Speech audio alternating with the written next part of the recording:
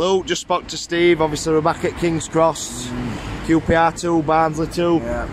Obviously, we'd have took point before the game, weren't we? We were crying out. We didn't expect, obviously, that first half display after Tuesday, but is there more positives than negatives today? I don't know what to say really. It's, you know, if we're coming out way down now thinking 3 or 4-0 will be a good result. That's me being, you know, modest. After Tuesday, obviously. After Tuesday, and also it's bench that we've got. But with that first half performance, I think the crucial point in the game was when Adore took 2 players on and didn't pass to Woodrow. Yeah. End of first half. 3-0, it's game over, isn't it? I think we've sat back in second half, game plans changed.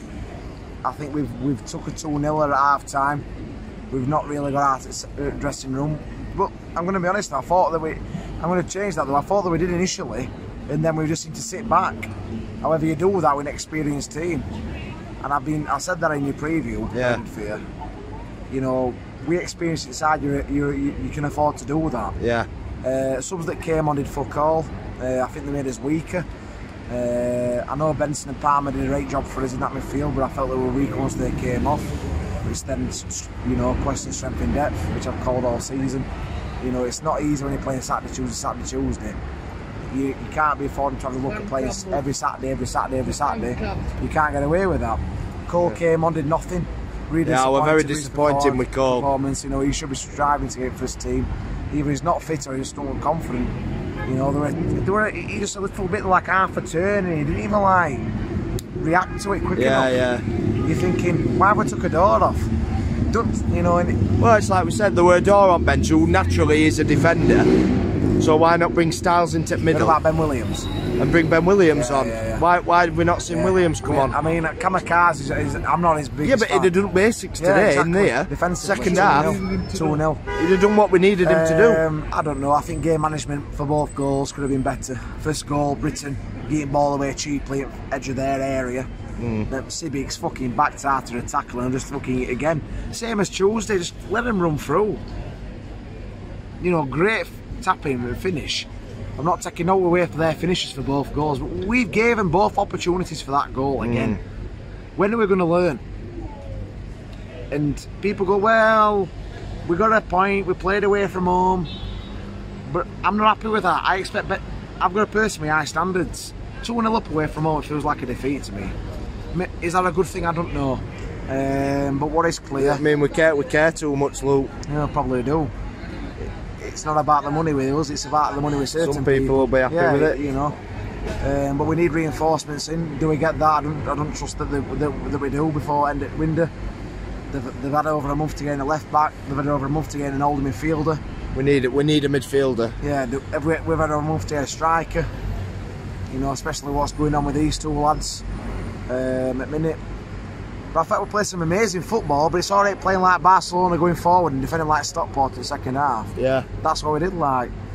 You know, we knew that they will play for 90 minutes after their performance at Borough. We knew that they'd go to the end.